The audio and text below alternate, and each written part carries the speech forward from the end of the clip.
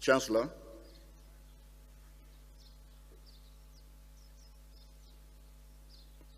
as well as Vice Chancellor.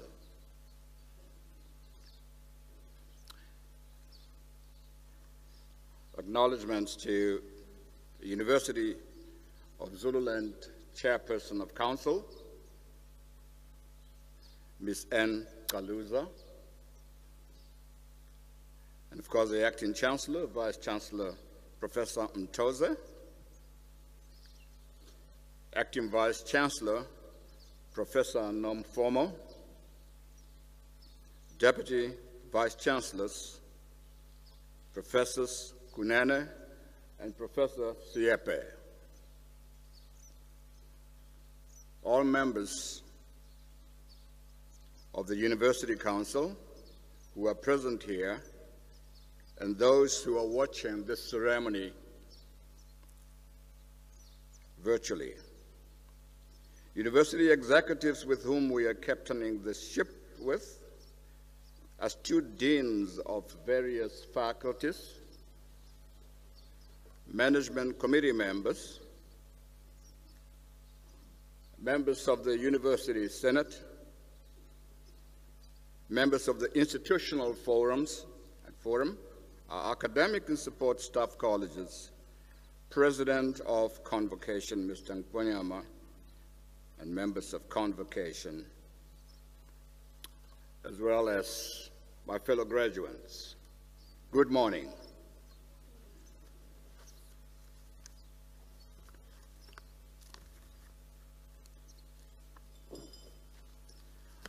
I would like to address you this morning, with your permission, Chancellor, on the case for government intervention in the South African economy.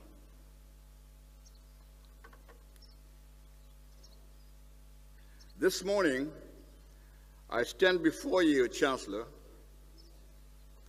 first of all, to express my gratitude for inviting me to the University of Zululand to accept the award of the honorary doctoral degree in economics and commerce, conferred upon me a few minutes ago.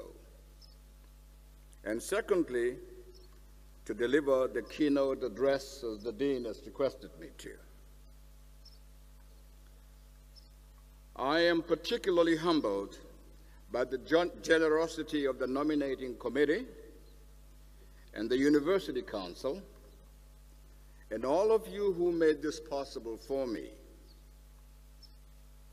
It is my understanding that an honors degree, particularly a doctoral honors degree, is the highest honor that a university can bestow on anyone. I would also like to take a moment to thank my parents and all those who have contributed to my development and influenced me in a variety of ways. And this includes my wonderful wife who is here today with us. Thank you very much. And my children who accompany me here, and all my friends. A special thank you for those who helped me and helped to nurture me on Robben Island inside those prison cells where I entered as a teenager in the 1960s, lost in the passion for freedom from injustice. Many of those that nurtured me have since passed on to the next world. It is a pleasure to be here today and to be invited to address you, ladies and gentlemen, and an extraordinary privilege to receive this honorary doctorate from this outstanding institution. It struck me during my research to discover the fantastic service rendered by this institution to our republic and its citizens over the years. The University of Zululand has produced several outstanding citizens who have contributed immensely to the welfare and economy of this country. My life, esteemed guests, ladies and gentlemen, has been one of active and consistent resistance against injustice as well as prejudice. First in the political arena, and then later on in my life in the business sector. I have also lived a life of privilege and realized quite early that with privilege comes responsibilities. In choosing a topic this morning,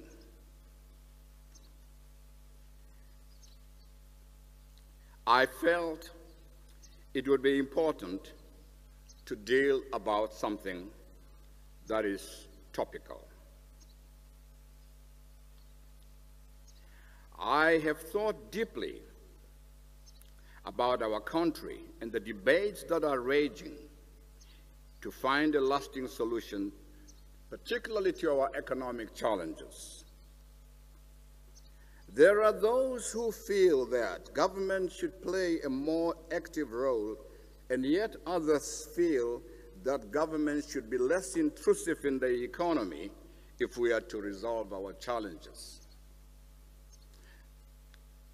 This reminds me of my own intensive discussions with President Mandela when we exchanged views on the role of government in a new South Africa shortly after he was released from Robben Island.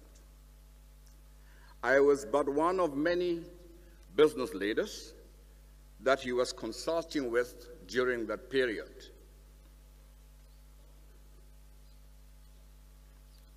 Prior to this, I had last seen President Mandela on Robben Island at what we call the Old Tronk section in 1964, where some of us were kept. The choice of my topic this morning is the role of government in a developmental economy like ours. The role of government intervention in the economy has been debated amongst economic theorists and academic scholars since the 18th century. There are three main angles to this debate. The first was led by the classical theory pioneers such as Adam Smith, often referred to as the father of economics, and the likes of John Stuart Mill, who developed the ideas around economies of scale and opportunity cost, as well as comparative advantage in international trade policy. The fundamental principle of this school of thought is that the economy is self-regulating, and that is to mean markets can achieve maximum employment and growth on their own. According to this classical theory, there are self-adjusting mechanisms in the market that rebalance the economy back to the natural level of the GDP.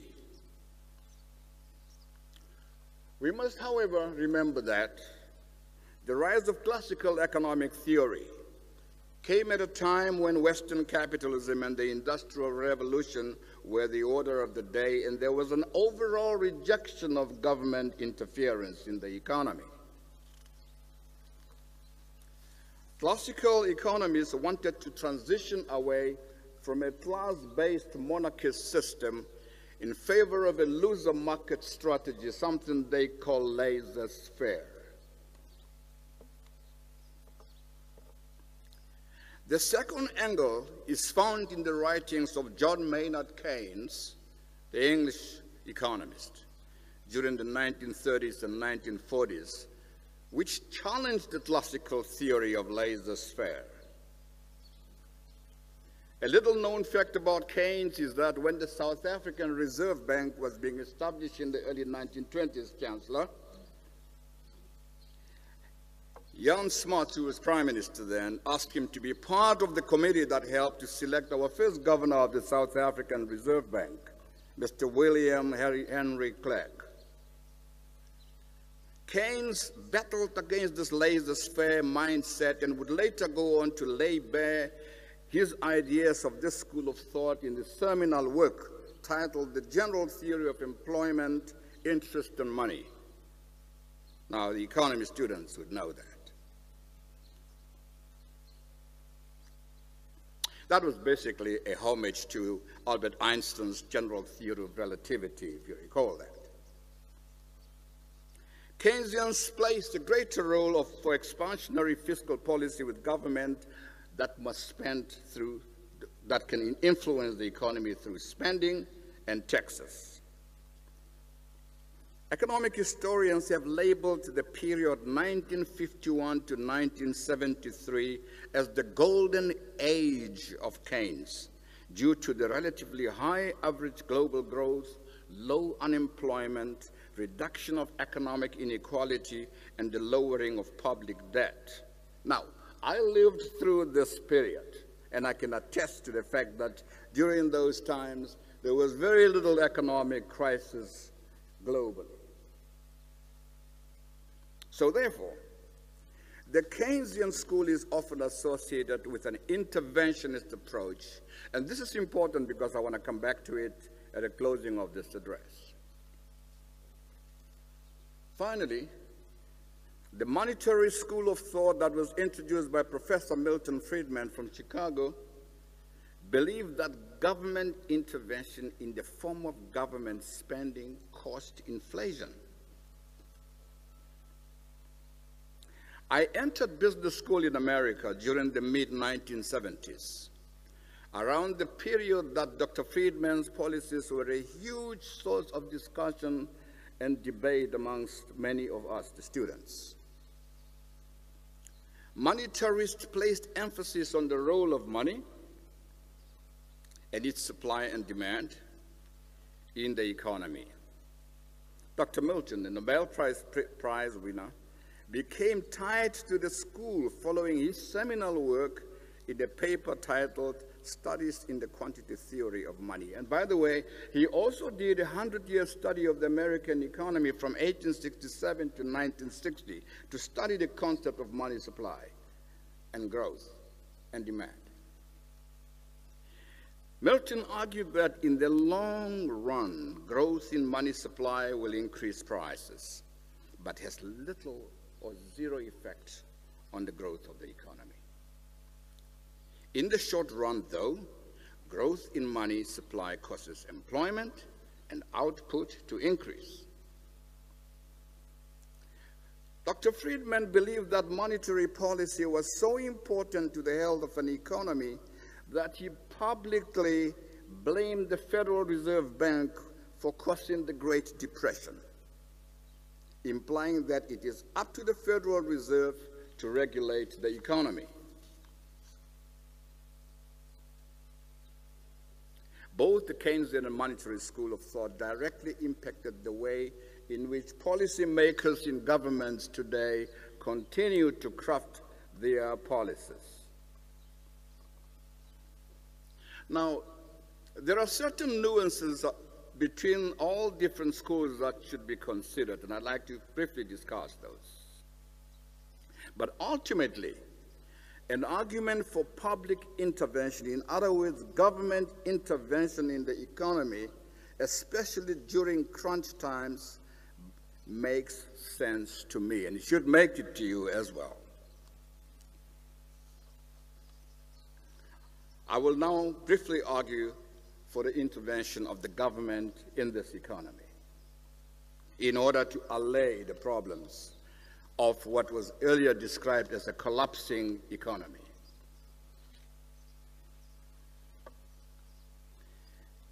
Before the rise of classical economics, most economies followed a top-down command and control sort of monarchic government policy. And we have learned from what I've just said that about how classical economists favored minimal intervention by the public sector. They considered the core activities of the public sector of the government to be limited to the provision of essential services like building hospitals, schools, and clinics, the maintenance of law and order, and the defense of the country. According to the classical economists, that was the only role of government. But in the classical model, the economy can be seen as free-flowing, as we said, and prices and wages adjust freely to the ups and downs of demand over time. In other words, when times are good, wages and prices quickly go up, and when times are bad, wages and prices freely adjust downward. Now, the major assumption of this model is that the economy is always at full employment, meaning that all resources are utilized to full capacity. And this is not always the case, I argue, and others will. And the situation here in South Africa today affirms this notion. Note that the Keynesian school was born during and after the Great Depression. Keynes had argued that the depression was caused by lower aggregate demand in the economy, which contributed to a sharp decline in income and employment. As such, the economy would reach equilibrium at low levels of economic activity and high employment. Under the circumstances, therefore, there is a strong case for government intervention. That is, governments should borrow more to offset the fall of spending in the private sector and to give tax cuts as well as breaks. For example, people like Paul Samuelson and Richard Musgrave introduced the concept of a public good, which means that the government must provide for such good. This implied that without intervention, the market would undersupply such public goods. Today, apart from the usual monetary and fiscal policy interventions, we need to call on our government to fulfill an even larger social and developmental role, including infrastructure development. The earlier literature on economic development assumed that governments had the abilities that were lacking in the private sector, such as large amounts of cash and capital and expertise. But this view does not hold true today. Some even argue that resources can be greatly misallocated, often as a result of ineffective government policies, inefficient administrators, or just a pure lack of funding, which is often misdirected. So, going towards the end, let's deal with the role of government and SOEs. I come from an SOE, as you heard before, but a well-managed and competitive one, the Development Bank of South Africa. To further illustrate the case for more government intervention, countries today, especially developing economies, continue to rely heavily on the public sector to provide basic services. To overcome the burden of inefficiencies, countries such as ours have created what we call state-owned entities with specialized skills to extend the government's ability to deliver services. And some countries have also advocated for more public-private partnerships in the developmental and infrastructure space. This approach seeks to share responsibility between the state and the private sector and effectively optimize the strengths that both parties bring to the table while holding each other accountable, which they should. And of course, lately we have heard about how government is thinking about advocating for such public-private partnerships. In our country, the government has often intervened into the economy through spending, through relief and social upliftment, even though over the past 29 years since democracy, governments increased by over 1,000% from $120 billion in 1994 to $1.6 trillion today. Although that's the case, the economy is still far from solving unemployment, inequality, and poverty and child. All of these market failures must be rectified in the economy. And development financial institutions are specifically created to play this role. Whether this is happening sufficiently, I will not debate this at this function. It's safer not to. Despite ongoing government resource allocation concerns, DFIs continue to be ideally situated, Chancellor, to play a role, and a key one at that, in high-risk long-term capital funding space, while commercial banks go on with their job of focusing on short-term funding because they are faced with lowered risk in that arena. In times of crisis and when it matters most, they have the capacity to appropriate funding and support social and economic development. Finally, I would be remiss not to continue to advocate for a more vigorous application of the use of public procurement to drive the government's policy of broad-based Black economic empowerment. If you have heard me say that before, please know that I will still say it tomorrow. I am quite encouraged by the meaningful inclusion of Black-owned as well as women-owned entities, Chancellor, in the Renewable Energy IPP Procurement Program Round 5 of 2021. Once again, this has been made possible by the intervention of some DFIs, which have provided the required planning, the required project preparation, as well as significant funding for broad-based Black entities and women-owned companies.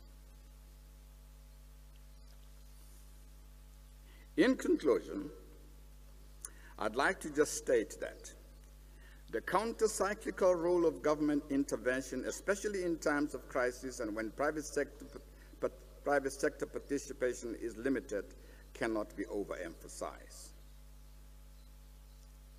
Let me now turn my attention to the graduating class of 2022.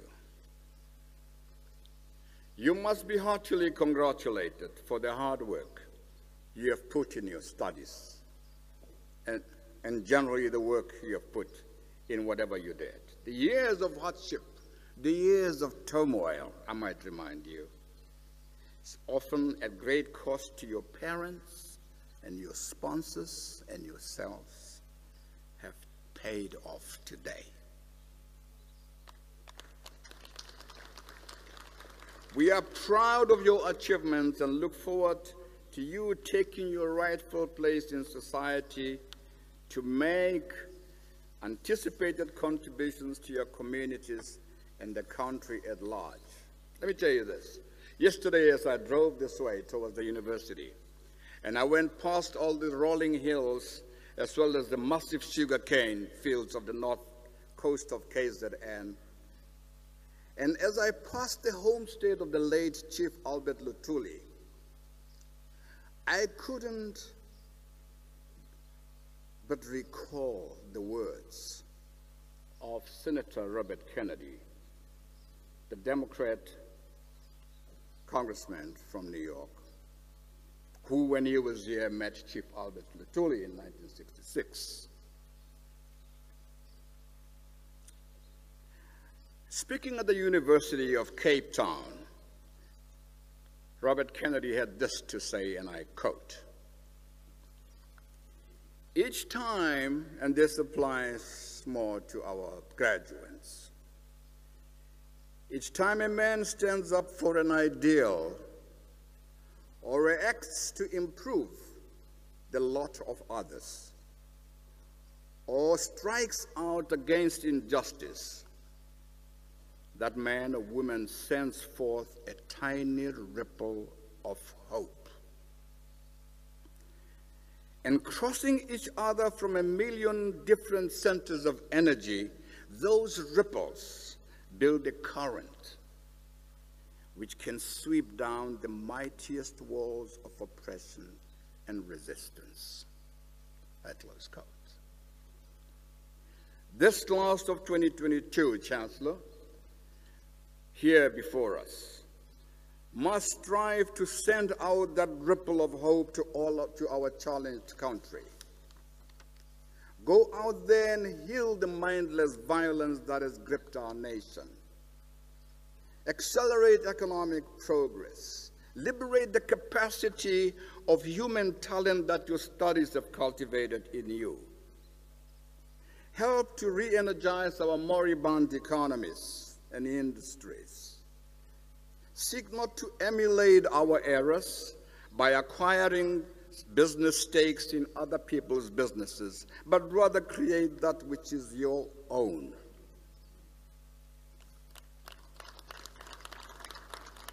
It is you, the young people of this country, who must take the lead now. Eradicate ignorance and become beacons of light. Remember, upon you is thrust a greater burden of responsibility to fix that which previous generations like my own has broken.